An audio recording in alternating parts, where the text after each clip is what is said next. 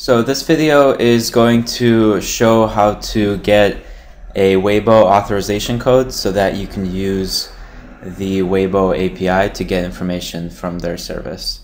And there's a few steps to this. Basically, first you have to get a Weibo user ID to register for the social network. And then you have to actually also register as a developer with Weibo, and then register an application so that you can get the key. And I'll show you how to go through all these steps. This tutorial is based on this website, which was from a few years ago and covers in a lot of detail how to do this. There has been some changes to the Weibo interface since then, so I'm going to record this video as the current procedure as of September 2014. This website is still really useful because at the bottom it has a few applets that help you with the authorization and also to test your authorization code later. So we're still going to use this. And the first step to doing this is actually just to open this website and keep it open for now. There's a few other things you have to do to make this easier, especially if you're doing this outside of China. The first one is to download the auth Better Internet plugin for Chrome, or I think this is available for Firefox as well. And what auth does is it's kind of like a portal. It will route your internet connection through an IP address in any country you choose. And this is because a lot of websites now, including Weibo, actually differentiate or give you different content based on where it's tracking your IP from. So if you log into Weibo from the US, you actually don't get the full Weibo site, and there's some differences. And we actually just want the full Chinese Weibo site. So auth will allow us to route our IP through China when we register. And to get auth, you can just Google it, auth Better Internet, and it'll come up if you're using Chrome with the Chrome Web Store page, and you can just download it from there. See here, I already have it downloaded and added to Chrome. Okay, the second tool that you might need is a temporary email address. So Weibo, when you register, will ask you for a few different pieces of personal information, including your email address. And you're definitely free to use your real email address. But in case you don't want to do that, or you want to register multiple accounts so you can download more data, there's a way to get around this by using one of the many kind of temporary email address sites. And one that works really well is called Guerrilla Mail. So that's GUERRILLA mail.com. If you go to Guerrilla Mail, it's going to allow you to get a temporary email address that you can use while you're registering to get all the kind of verification from Weibo, and then dispose of it at the end. And this works really well. So in case you don't want to use your own email address, you can use this website. Basically, it will let you enter a name. So I'll just type in Weibo, set, pick your domain, pick this Guerrilla. I'll uncheck scramble just to make it more kind of intuitive. So this is my new email address, and it's already set up my inbox here, and I can get all the email while this window is open. Make sure not to close this email during the duration of the whole setup process. Okay, so here's my inbox for this email address, and here is my reference guide. So now we're gonna start with the process. I'm gonna open another browser window. So I'm going to go to www.weibo.com, and you can see that auth has identified this as a Chinese website and has actually automatically rerouted my IP through China. I can change this by clicking on the app. I can actually specify any country I want to route through, but we actually want to keep it as China. Okay, so you're going to get this interface. This is the login screen. You can log in if you have some a login address ready. To make a new one, you're going to go down here to this text which says create a new account. That'll launch a new window, and this is some basic information to get your account. Here you want to put in your email address. You can use your own or one of the temporary ones you create. Create a password and then type in this information. Click sign up now. Okay, so the page reloads and you can see in our Guerrilla Mail we've gotten a new email, and this is the confirmation email from Weibo. So if you're using your email, this will come up in your inbox. Click on this and then click on the link to activate. I'm just going to drag this over here. Okay, so what you get is the login screen again. Here you want to put in your email address that you used to register and your password. Click OK. And this might take a couple times. Sometimes they have sort of server issues. So once you're able to log in, you pick a nickname. This will be your real name, or you can use any pseudonym you want. Birthday, you can specify as you wish. And gender, this is male, female, and location, I would just keep it as the default. So this nickname has to be unique, and there's about 500 million people on Weibo at this point, so it might be hard to find a new one. In this case, I'm just going to type in some random letters. It doesn't really matter what you choose as long as it hasn't been taken yet. And I'm going to hit OK here. The next step is going to ask you to choose an interest, and you have to choose at least one. It doesn't really matter which one. Just click on one of these icons and hit enter. And that's it. So now you have a Weibo account. You can see your username up here, and it's going to send you another activation email. So you have to wait for that in your inbox. Sometimes it doesn't actually send it right away. You can also ask it to resend the activation email here. I'll send it to your email address, and then you should see that pop up in your inbox pretty soon. Okay, so there's the confirmation email, and we'll just go to this link once again. And once you follow that link, you should be good to go. And now you have a full working login to Weibo. You can see it's already set you up with a few followers. You can use this now to start posting and exploring the social network. Okay, so once we have a Weibo login, we need to set up an account with the Weibo development network and actually set up a developer's account so we can get our access code. And the developer site for Weibo is at open.weibo.com. Just like with the main Weibo site, you want to make sure you have Ola installed and route your IP through China. So once we're on this site, if you're logged in to Weibo, it'll come up with your username up here. And you want to click on this username dropdown and select the first option. And this will allow you to register your Weibo account with the developer network. So here you want to click on single person. This is the first option here, and you want to just enter some information about yourself.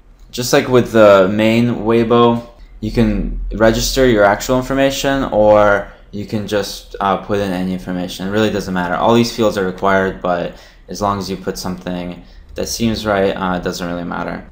So just to remember what all these things are, I actually saved out a screenshot earlier, and this might help you, you know, if you're a non-Chinese speaker, just to fill out the right information in these categories. So the first one is your name, and I just use the first part of my kind of temporary email address. The next part is the location of your business. Here you can select anything. You just select one city, and then you drop down and select one of these options. And you can, this is your street address. You can type in anything. This is just some street in Beijing. Zip code can be any number. Here's your email address again. Here's the phone number, and you can just use their example here. Again, it doesn't really matter what you enter, and for most people doing this, you're not going to have a Chinese phone number anyway, so just type in whatever. This will allow you to select kind of a chat service. I don't know why they want to know this, but if you select MSN, you can pretty much enter anything at msn.com and it'll go through. This is your website. You can just put in any website. It doesn't even have to be real. And this is your contact information. You can put in any name, text, and then again, any phone number. You can just use the same one once again. See all the green check marks means you're good to go. You can hit OK and hit OK again, and you're good to go. So if we go back to our inbox, you see you received another confirmation. So this is a confirmation for your developer account. And you click on that, and just like before, you follow that link and it will approve your account as a developer. Okay? So now that you have a developer account, we just want to go back to open.weibo. And here you have your account. It has some of your description. And what we want to do now is we want to actually create a fake app so that we can get an authorization key. The way this works is the Weibo API is really meant not for researchers downloading data. It's really meant for developers who make apps that use the Weibo service, and they can actually automatically get information from Weibo. So for instance, you can make a social media aggregator where you aggregate Facebook and Twitter and Weibo information. Then Weibo allows you to register a specific access code for that app and use that to download information to your app.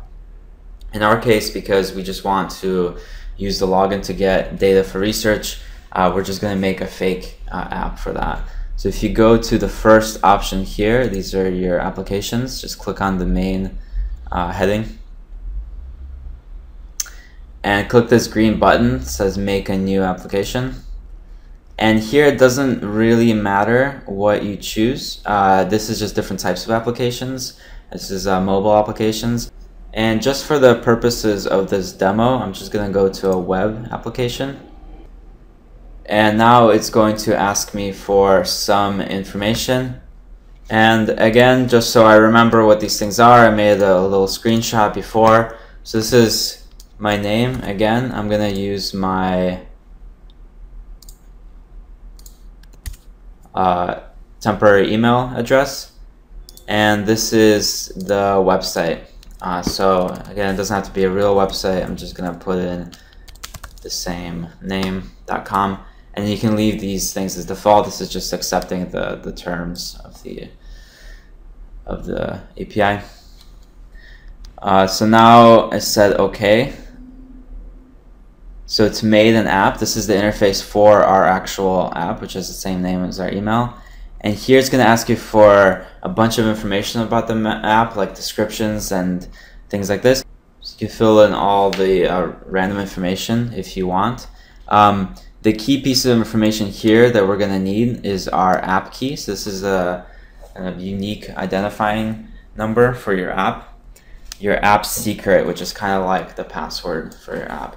And we need one more piece of information now for the API, which is your actual authorization code. And for that, we need to go through one more step. And this step is actually described also in this guide. We need to actually send some information to Weibo to get one of these authorization codes. Okay, so the first thing you do is go down to the second option here. This will enter your authorization information for the app. And here you can set up your redirect website, which is basically going to allow you to set up a kind of secret or verified authorization code for your app. So to edit this website, just click here.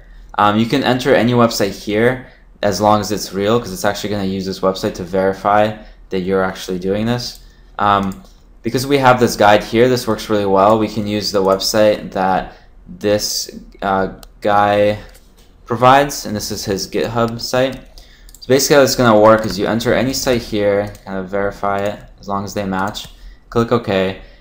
This is the site, and again, it could be anything. This is just this guy's GitHub site. This is a site that's now linked to your developer account, and there's a process that is described here with authentication, where you basically have to send Weibo these pieces of information. First, your client ID, which is your app key. So we can go back to the main tab here. Your app key is here. And then your redirect website, which we just entered before. And then just keep this as default code. And this will send this information to Weibo. You can enter this yourself in the address bar, or you can use this guy's sort of quick applet here. So all we have to do in this case, if we use the same email, is enter our client ID here and keep everything the same. If you want to use a different website, you can put the website that you chose here, as long as this website matches the website you have here. And then we hit submit, and it'll pop up this dialog box that basically says you're allowing this developer access to your account. Click OK, and what it's going to do is actually load up that web page that you specified as your redirect web page. This is just this guy's GitHub page, but in the address bar it's going to have that page and a question mark and then your code, and this is the authentication code that we're looking for. So just copy that into your clipboard and maybe somewhere else, just in case you lose it.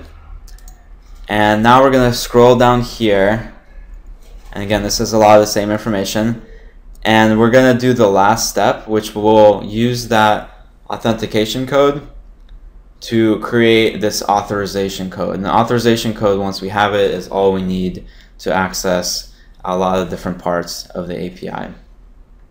So the process here is our client ID will be the same as before. This is our app ID. The client secret you can get from this website here under your app key. It's app secret. This is the same website you used for the redirect. We're just going to keep this guy's site by default. The grant type you can keep as authorization code, and the code here is the one that we just got from the previous step. Copy that and paste it here. Click submit. This will load up a new window, and this time it's just a piece of data and it has all the information. Here's the access token, and this is the main piece of information that we were after this whole time. This will allow us access into the API to get any information we need. This user ID you don't really need, but it might be good to copy that down just in case. Okay, so now once we have that authorization code, we can use this website to test some of the functionality of the app just to make sure that everything is working. So this one I think will just access the public timeline API, which will give you basically a list of the most recent posts to Weibo. And just to test that, we're going to copy and paste our own app ID. We're going to copy and paste our new access token or authorization. And then the page number, we'll just keep it 1. Hit submit. And now you can see we got back our response from Weibo. This has come back as a JSON format with all of the posts kind of organized in this way. And we're going to get more into in class this JSON format, how to actually extract all the information from this format. That completes this demo, basically how to set up a Weibo account and a Weibo developer account to get this authorization code that will allow us to use the Weibo API.